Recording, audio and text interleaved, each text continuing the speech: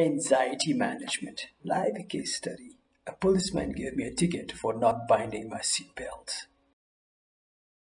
Story. I got out of a slope, and from behind a police officer knocks on the window. He says, "Can I have your license?" A chill came in my lower spine. That is a familiar phenomenon when I face novel awkward situations. I knew what it was about because I knew I had done nothing wrong in this usual route of mine. So I quickly got hold of my belt. But it was too little too late. I slid open the window and handed over my license.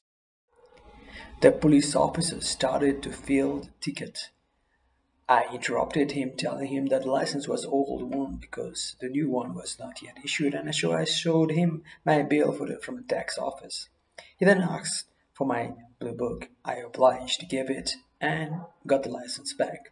Finally, the yellow ticket was in my hand.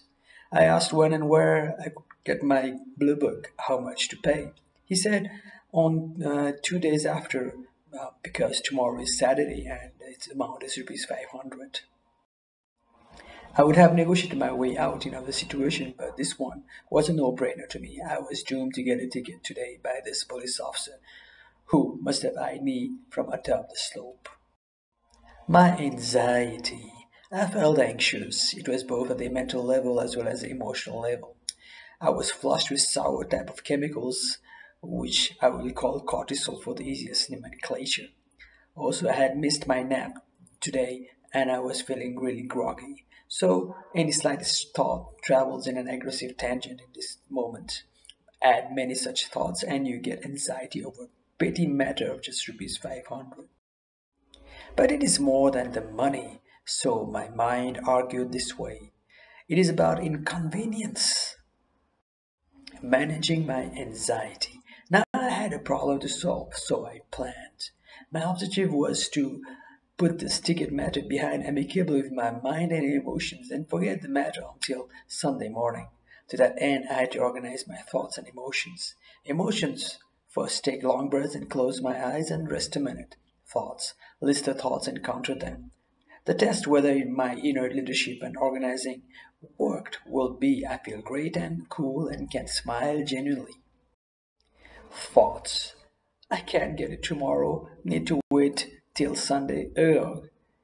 What if the police loses it? What if there is a curfew, as my wife said? Counter arguments. I can't get it tomorrow. Need to wait till Sunday. Ugh.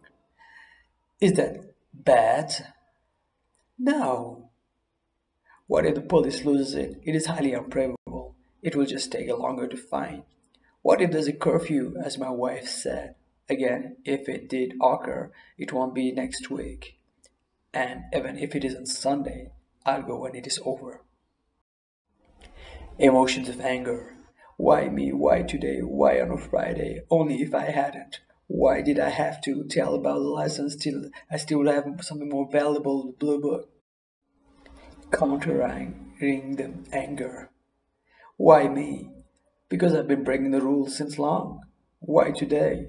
Because cops are free today. Why on a Friday? Bad luck. Only if I had it, I could have got a ticket in another case. Why did I have to tell about the license? I still have a more valuable blue book? Trying to avoid more problem. Conclusion. Doesn't help if I miss my afternoon nap. I felt drowsy. Yes, but I'll get the sleep. So I'll have to spend one day waiting. It's not the end of the world. True, I was living with zero worries, now one worry. True, it could have been less if I had given my license, but I still would have to go. There is always a reason for such things. I could have been given a ticket for parking in the roads as many cars were today. I can empathize with others. Anxiety managed. I feel calm, I'm able to see, smile, and laugh at myself.